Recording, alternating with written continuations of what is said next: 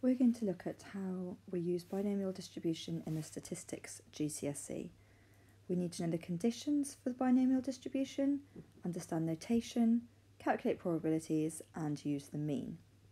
So we're going to start off just thinking about what is the binomial distribution. Well, bi, like bicycle, is 2. Okay, so there are 2 options here. In this case, either success or failure. Let's say you were flipping a coin. You can obviously get either heads or tails, and to make this binomial, you need to say one of those is a success. So for example, if you call heads, then heads is your success and tails is your failure. Or if you were rolling a dice, to make this binomial, you'd have to choose one number to be success. For example, in some games, you need to roll a 6 to start. So if 6 was success and everything else was failure, then this would be binomial, 6 being success, 1, 2, 3, 4, 5 being failure. Or in fact, in a test, you could either pass or fail. Obviously, pass would be success and fail would be failure in this case. So it's binomial, 2 options. And we'll look at the proper conditions later, but there needs to not only be 2 options, but these need to be independent with a fixed number of trials. And we'll come back to that in a minute. But basically, binomial is when you've got 2 options. And often at GCSE Maths, we draw a tree diagram to show these. So let's have a think about that. If we stick with the idea of flipping a coin, then if I just flipped one coin like this, I would either get heads or tails. If I flipped 2 coins, my first coin I'd get heads or tails, and my second coin I'd get heads or tails. So my outcomes would either be heads heads, heads tails, tails heads, or tails tails. Remember, if success is getting a head, then only one of these has no success at all. Success once, and success twice. In this case, success once, failure once. Okay, and so on. I could do this with 3 coins, 4 coins, 5 coins, etc. So here's another way of laying that out. I've got my coins here, 1 coin, and my outcome is heads or tails, 2 coins. These are my outcomes. Okay, now I don't really care though whether heads comes first or tails comes first. In both of these cases, I have 1 head and 1 tail. So I can think of that almost as the same thing. So if I slightly changed my notation, then I can gather these together because both of these cases is 1 success and 1 failure. So if I thought of it like this, where S is for success and F is for failure, then it kind of slightly changes how I can write it, and I can gather things together a little bit more. And I'm going to extend that for 3 and 4 coins. Okay, so remember, S is for heads, success is my heads, and failure is my tails. And I could keep going on like this forever, but with binomial I'd have a fixed number of doing it. So for example, flip the coin 5 times, or 100 times, or 1,000 times. Doesn't matter how many, but it would have to be a fixed number of times. Okay, but at the moment, I'm not using the right notation, the right way we write binomial, because for binomial it's about probability we're doing, so we think about those. So if I had the probability of success as P and the probability of failure as Q, and this is standard use of letters if you do statistics further on, whether that's at A-level maths or any A-level subject that involves statistics, P is always the probability of something happening, the success, and Q is the failure. Bearing in mind that because there are only 2 outcomes, the probability of success added to the probability of failure is 100% as a whole. For example, with the coins, the probability of heads added to the probability of tails is 1. Now, before we move on with any more of the binomial, I'm going to show you a link with binomial and something called Pascal's triangle. So just going to spend a couple of minutes on that because that's really helpful at GCSE statistics. So I'm just going to take this sort of triangle shape that we've made here, and I'm going to replace S with P for probability of success and Q with F with Q for probability of failure, and I'm going to simplify something. So for example, SS I could write as S squared, or in this case P squared. So I'm just going to replace that with that notation. Okay, so this is the updated version, and just to recap, it's very similar to the previous one, which was here. I've just replaced the probability of success with P and failure with Q, and I've neatened it up a little bit. Okay, so here is my triangle. Now you might notice something here. So one coin makes P and Q, 2 coins, P squared, 2PQ, Q squared, 3 coins, P cubed, 3P squared Q, 3P Q squared and Q cubed, etc. Now this is the one you might recognise the most from expanding double brackets, but basically this is what you've got. The first one is just P plus Q to the power of 1. The second one is P plus Q squared. Then you have P plus Q cubed, and the bottom one, P plus Q to the power of 4. So if I expanded my brackets each time, I would get this expression and these terms. And that will work, in fact, every time. And that's a really useful result. Now we've looked at quite a few things and we haven't really written much of it down yet, so we're just going to write down some of what we've discovered so far, and then we'll move on to looking at Pascal's triangle, and then we'll do a couple of examples. Okay, so we'll start off reminding ourselves of the conditions that need to be met in order to use the binomial distribution. Okay, first of all, there needs to be a fixed number of trials. That means I can't go on flipping coins forever and ever and ever. I need to flip them 10 times or 7 times or 15 times or 1,000,000 times, but a fixed number of times. So the first condition is a fixed number of trials, and we denote this by the letter N. Secondly, as we discussed with coin flipping or pass or failing a test, or a dice, for example, a 6 or not a 6, there needs to be 2 possible outcomes for each trial, just success or failure. So if I was playing a football game, I can't have win, lose or draw because there's 3 outcomes. Binomial is 2 by 2, so there needs to be 2 possible outcomes for each trial, success or failure. And thirdly, these trials can't depend on each other, that is, they need to be independent. And hopefully you've already looked at independence earlier in the statistics course, but in this case, flipping a coin, whether it gets heads or tails, is independent of whether it got heads or tails last time. Rolling a dice, if you get a 6 or not, is independent of whether you got a 6 or not last time. These are independent events. Let's look at some notation. How does it look when we use binomial distribution? What notation do we use? Okay, it always looks like this. B stands for binomial, N is number of trial, and P is the probability of success. You might notice earlier we were talking about PQ. We haven't talked about Q, the probability of failure. But since it's either success or failure, and the probability of success plus failure equals 1, Q is the same as 1 minus P. So you can always use that to calculate it. For example, this probability, this distribution here, this binomial distribution, has 5 trials, so I've done something 5 times, and the success each time has a 60% chance, 0.6 probability of success, so the failure would have to be 40%, 0.4 each time. You might sometimes, in some stuff online, see it written like this, with the X twiddles in front of it. That just is what you'll see when you move further up through education, and it's just talking about the variable X. You don't really need to worry about it at this point, but you need to be more thinking of this part of it. And if we just return to this slide, what we were looking at earlier with these probabilities, we've got a key point, a note that we can make which helps us calculate the binomial distribution probabilities. Okay, now this bit might seem a little bit confusing at this point, and we're going to do a worked example in a minute that makes sense of this. But basically this is talking about the red writing here, and it's talking about if I flipped 1 coin, my probabilities were given here. 2 coins, the expansion of this, 3 coins, the expansion of this, 4 coins, the expansion of this, and so for n it would be P plus Q to the power n. We're just going to look at one more useful thing, Pascal's triangle, and then we will do an example or two.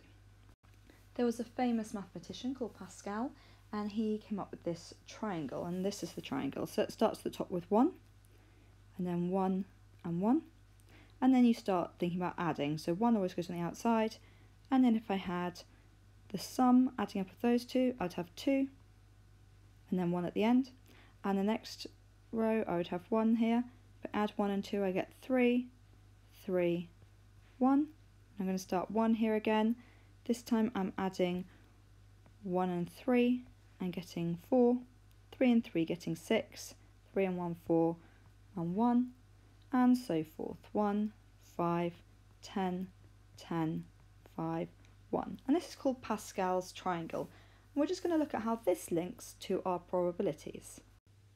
Okay, so if I put Pascal's triangle here over my probabilities, hopefully you can see that the coefficients, the numbers in front of the letters, are the same as Pascal's triangle. So this is the same, so we can always use Pascal's triangle to get the coefficient in front of the letter, the number in front of the letter. And that is in fact always going to work with binomial, so we'll quickly write that down and then we'll use it for a couple of examples. Okay, write example 1. The probability that a seed from a particular supplier produces flowers when it's planted is 75%. 4 seeds are planted. Calculate the probability that exactly 3 of the seeds produce flowers and fewer than 2 of the seeds. Okay, so first of all, let's write this as a binomial distribution. So for binomial, we're going to have binomial NP. The number of trials, well, 4 seeds are planted, so that's binomial 4, and the probability P equals 75% chance of success, produces flowers, which as a decimal 0.75. And in case I'm going to need it in a minute, which I am, Q is the rest of the percent from 100%, so that's 25%, 0.25. Okay, so I'm going to use this for part A and B. Part A, I want exactly 3 flowers. So probability 3 flowers. And in fact, if you were looking at with X notation, it would be probability that X equaled 3. Probability of 3 flowers. Now we're going to go back to Pascal's triangle and use that to help us, because if we want 3 flowers, we want P cubed, okay, because we want probability that P happens 3 times 3 flowers, and so it'll be P cubed and Q, because the powers have to add up to the number of trials, and that is a little 1 there that I don't see. So let's go back to Pascal's triangle to help me out. So Pascal's triangle, let's have a look. So this is when n equals 1, n equals 2, n equals 3, n equals 4. So this is what I'm looking at here, when n equals 4, and this would be p to the power of 4, then p to the power of 3q, and then p squared q squared, p, q cubed, and q to the power of 4. And that's always how it goes. Okay, so it starts off with n, then you take away 1 each time to the p, and you add 1 each time to the q, because of course the indices have to add to 4. Okay, but I want the p cubed qubit, which is 4. So I've got 4 p cubed q. So I'm going to use that and go back to my example. So remember my coefficient here is 4. So I'm going to use that. 4 p cubed q. So this is going to be 4 times p, 0.75, cubed times q, 0.25. And I can literally pop that into my calculator and I'll get 0.422. Okay, and that's my probability that exactly 3 of the seeds produce flowers. So we're looking at about 42% of the time, exactly 3 of the seeds produce flowers. Now I want fewer than 2 of the seeds. So fewer than 2. What options could I have for fewer than 2? Well, I could have no seeds or 1 seed. I can't have 2, I can't have 3, I can't have 4. So I just need to work out the probability of no seeds producing flowers and of 1 seed producing flowers. So probability of no seeds. And I'm adding it to probability of 1 seed. And if you wanted x notation again, this is probability that x is less than 2. Okay, well, let's use our Pascal's triangle again. And we want, for this one, we want the term where it's p to the power of 0, so there's no p at all, so that was the q to the 4 one.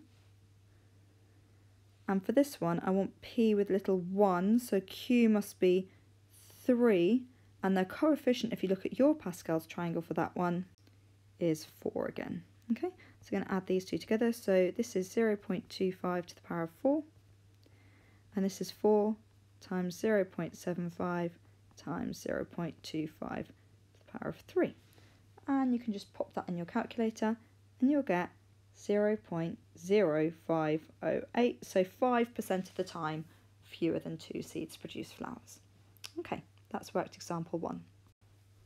I've got 2 more little notes to do, then 1 more example. So first thing is, what if I wanted the mean of a binomial distribution? Well, that's easy enough.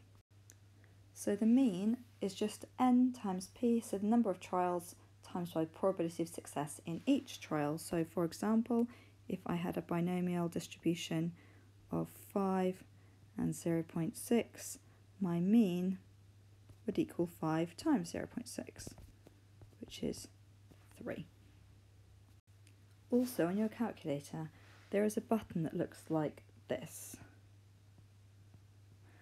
which you can use to calculate the coefficients. For example, when we looked at this, it can calculate this coefficient for you, and once you do stats at A level, that's quite useful. At this stage though, using Pascal's triangle is probably going to be the most useful method for you. So if you want to look into that more, you can, but at this stage I do recommend using Pascal's triangle. Okay, 1 more worked example. Okay, for worked example 2, we're looking at some sheep in a field. You've got 3 sheep, and we're asked, why is this suitable for binomial? Well, we need to go back to our 3 conditions for a binomial to be met: fixed trials, independent, 2 possible outcomes. So first of all, there are a fixed number of trials. You've got 3, so 3 fixed trials. Okay, the second one is independent. Each sheep is independent of each other, so sheep are independent. And 2 possible outcomes, well, either they'll have twins or not twins. Okay, so I've shown it met the 3 conditions, so it is suitable for binomial. B. Let's actually put it as binomial then. B, binomial, number of trials 3, probability of success 0.84. Probability that none of them have twins, so probability no twins. Well, I've got 3 sheep, so I'm going to do my Pascal's triangle up to the 3rd one for me to see what the coefficient's going to be. Okay, there's my Pascal's triangle. I'll want p with nothing, so I want no p, so it's going to have to be q only. Okay, so it'll be q cubed, and my q cubed will be this one, so it's just 1 q cubed. So that's going to be q times q times q. Oh, I don't know q yet. Well, if p is 0.84, q is 1 minus 0.84, which is 0.16. So it's 0.16 cubed, which is, okay, so I've got my probability of no twins, which is a very low probability. And now for C, I want to estimate the mean number of sheep that give birth to twin lambs for a flock of 20 pregnant sheep. So notice it's not 3 anymore, it's now 20. So for C, my binomial is 20, 0.84, and my mean is NP, which is 20 times 0.84, which is 16.8. So the mean number of sheep giving birth to twin lambs in 20 sheep would be 16.8. Now you have a go at the practice questions.